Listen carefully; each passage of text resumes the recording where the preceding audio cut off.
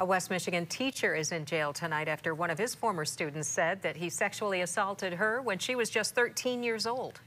The woman coming forward more than 2 decades later. News 8's Byron Tollefson is live outside of the Northview Public School District with more. Byron.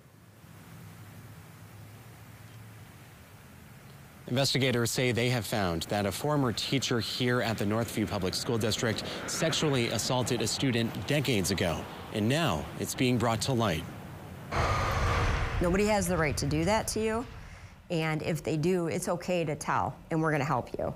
The woman says she was just 13 years old when she was sexually assaulted by a Northview Public School District teacher more than 2 decades ago. She's held her silence ever since until now. It is pretty often that a victim who is victimized over a course of several years doesn't tell that story right away, doesn't have the personal strength at that time to come forward, or doesn't believe that they would have the support necessary to come forward. What changed her mind about sharing her story was talking to her daughter about what to do if she ever faces sexual harassment. And realize that I didn't report this, and I should probably report this. It's important that I do. So last Thursday, the woman, now 39, told investigators everything, saying she was sexually assaulted by the teacher between 1998 and 2003. The sheriff says an investigation through the weekend substantiated her allegations, and police arrested the now 51-year-old teacher from Cannon Township on Monday. He is charged with 2 counts of first-degree criminal sexual conduct. We'll try to determine if there was maybe a pattern of behavior, if maybe there are more victims that we don't know about yet. There's more of it to follow, but we are very sure in this context that this man victimized this young woman at the time. The sheriff's office is not naming the former teacher until after his expected Tuesday arraignment. The case can be prosecuted now because Michigan law recently eliminated the statute of limitations in some sexual assault cases. In a statement to News 8, the Northview Public School District says the teacher was last employed there in 2000. And adds, quote, "Upon learning of the investigation, our district has been working alongside the sheriff's office and will continue to do so to bring resolution and closure to this situation."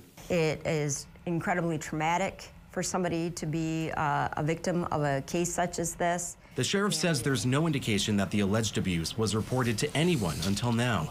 This is the only victim that detectives know of right now, but the sheriff says it's possible there are more out there. It's something that we all have to be very cognizant of and look for signs of and look for ways to interrupt that behavior. And then be an accepting place to tell the story when it is uncovered that this has happened. According to the sheriff, since the teacher left Northview, he has taught in at least one other school district before he was recently suspended. Lowell Area Schools tells News 8 today a current teacher at the high school has been placed on administrative leave for misconduct allegations without naming the teacher, adding in a statement, quote, "There is no indication at this time that the misconduct occurred on school property or involved Lowell Area School students or staff." The sheriff's office plans on releasing the name of this suspect tomorrow morning after that arraignment, which is expected to happen then. The sheriff's office also plans to ask then if anyone else is a victim to come forward. Live near Grand Rapids, Byron Tollefson, News 8.